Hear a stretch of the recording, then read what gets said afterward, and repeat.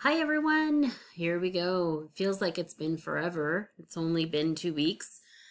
All right, so we're going to start chapter 8 talking about evolution. Really interesting. So what's happening with coronavirus right now? That's a great example of evolution. So I sent you guys an announcement. Hopefully you looked at the video. I'm also going to put the video embedded into our Canvas page because again, it's a great example of evolution and I'm going to ask you questions about that. But for now, let's get into evolution. What is evolution, right? Evolution, evolve. If we say something's evolving, what does that mean? Changing, okay? And natural selection. Natural selection is an agent to evolution. So we're going to talk about those things. It says Darwin's dangerous idea, evolution by natural selection. So, we're not going to argue about is evolution real or not, or does evolution happen or not. We know that it happens. We can see it happening. It's in it. We can make it happen, okay? The definition of evolution is changes in lines of descent over time. So changes in the population over time. And we see that that happens. And again, like virus populations, we see change. How come the cold keeps changing, flus keep changing? Why do we always have a new flu vaccine? Because the virus changes. And in this case, coronavirus is a group of viruses, and COVID-19 is a subset of that. And that virus keeps changing too, by the way, right? And mutations, we've talked about mutations. They're the ultimate source of change, okay?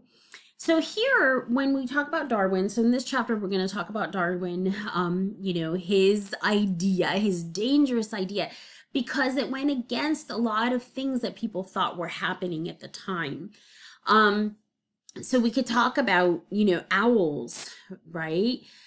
The adaptations they have, their big eyes to see at night, the way their wings are, and they're really, really silent. If you've ever seen an owl flying or heard an owl flying, you can't hear them, right? They're really quiet. And if we look really closely at this picture, we'll see that, whoop, oh, there's something over here. So this idea of camouflage, is this a result of evolution? So the predator and the prey and the adaptations, the words we use are adaptations, can they be due to evolution? All right. So that's what we're talking about. So evolution, what is it? Darwin, and what did Darwin do? And then evidences of evolution and how can evolution happen? Okay. So those are the big ideas in this chapter. All right. So learning objective. What's evolution and evolution in action? Darwin's journey and his idea. I'm going to have a video that I want you guys to see, and it goes through Darwin, and a really good video because Darwin was a person. How did he come to these ideas, and how was he bold enough to write about them and really bring about this instrumental change in our way of thinking? Be able to describe and explain the four mechanisms. So how does evolution happen? How populations adapt through natural selection. So natural selection is going to be a big idea.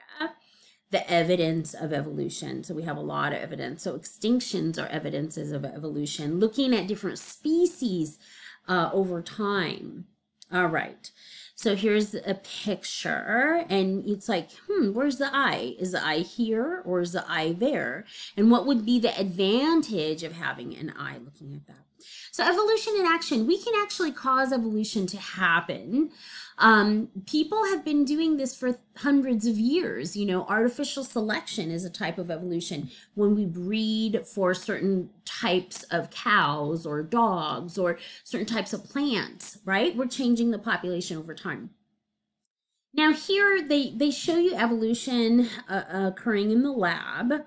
You know, we can see evolution occurring right before us. Again, coronavirus, great example of evolution, and watch the video, okay?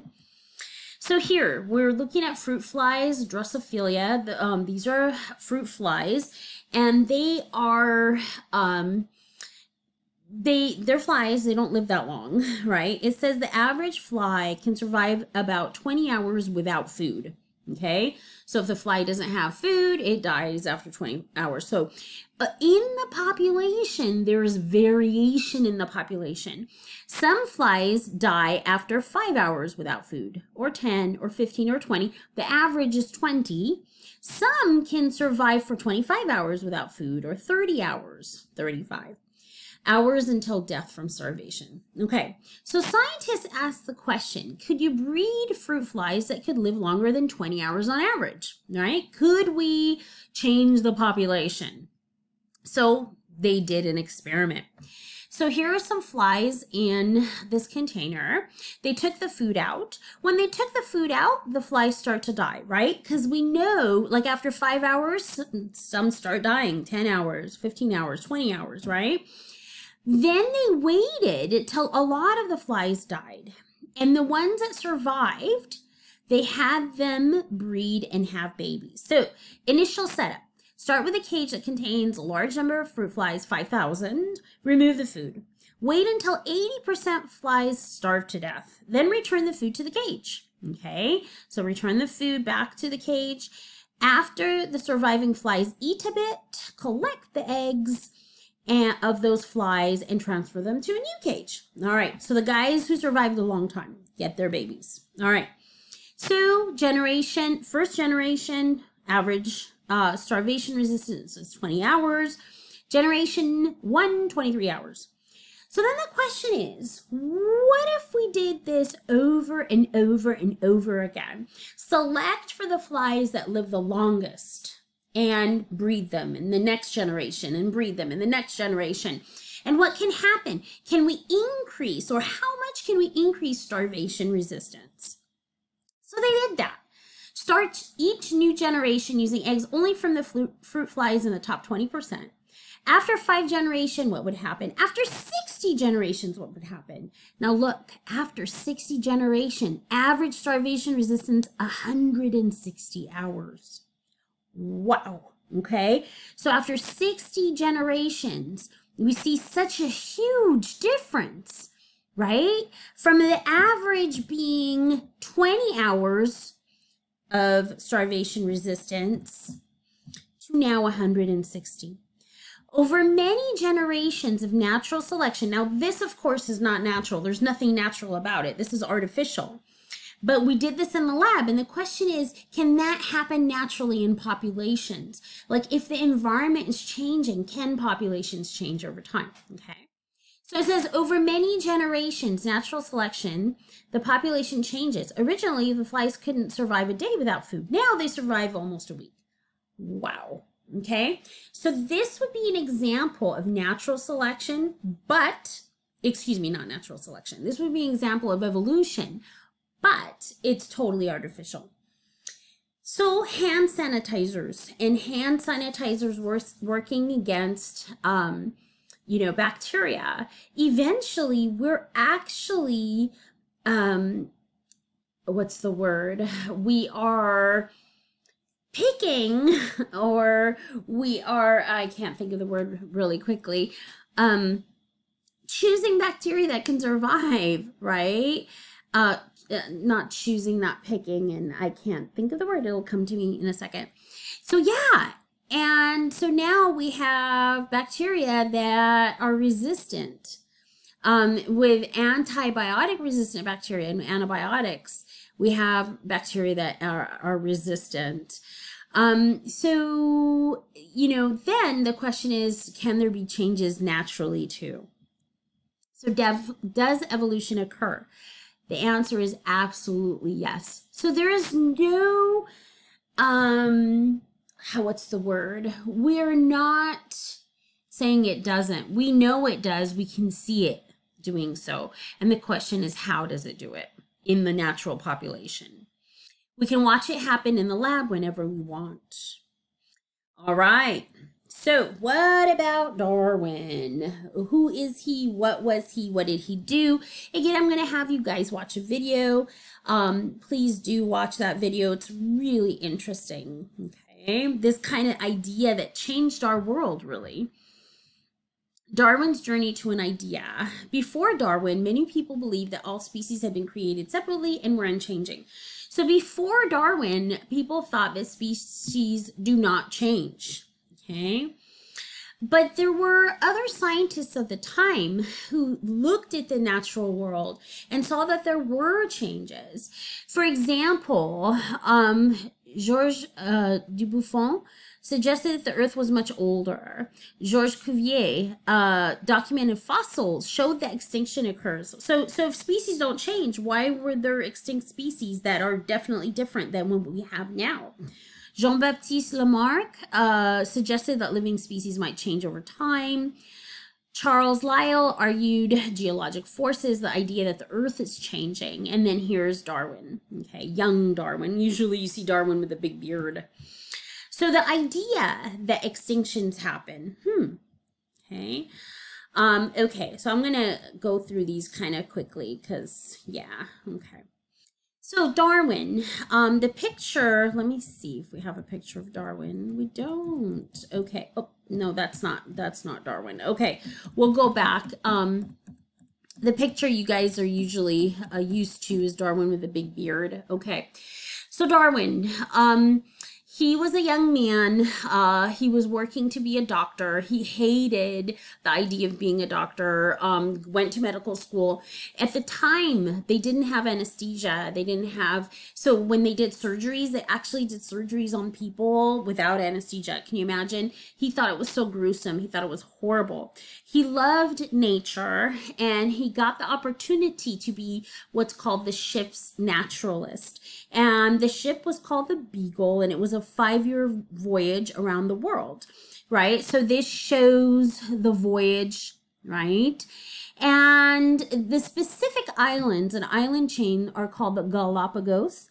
And they're an island chain. They're created by volcanic eruptions. I'll put some videos on with that. They're beautiful islands. The organisms in the water, the organisms on land. The picture they had here was of an iguana. In the Galapagos, there are marine iguanas go into the water. Iguanas are vegetarian, so it's so cool to watch iguanas go into the ocean and eat. So anyway, he was the ship's naturalist, and so that's basically the biologist, where he looked at nature and he identified organisms. He used to get super violently sick, seasick. So anytime he could get off the ship, he did, okay? And so the Galapagos are famous because it's here that he saw these organisms that were similar to organisms on the mainland, yet different. And he was asking, how did that happen? And so there are the Galapagos tortoises that are very famous. There are the Galapagos finches that are very famous. And in the book, they show you the finches. All right. So around the world, it says that indulge his love of nature, make observations that enable him to develop the theory of evolution. By the way, the word theory, again, is not I think idea. It means it's something that's been tested over and over and over again and has been shown to be true. He was 16. He worked in medical studies. Again, hated it. Studied theology. We're talking about religion at Cambridge University. But his real love was nature. So here, where are the Galapagos? Here's Ecuador, okay? And the Galapagos is an island chain formed by volcanic eruptions off of Ecuador. And so here are the mainland finches, and here are the Galapagos finches. So they were similar to the mainland finch, yet they were different. Like their beaks were different, and that made Darwin ask why. Here, some extinct organisms that were similar to organisms that are alive today, and he asked why. So then he noticed 2 important patterns, and I'm going to stop the video here and we're going to continue with video number 2.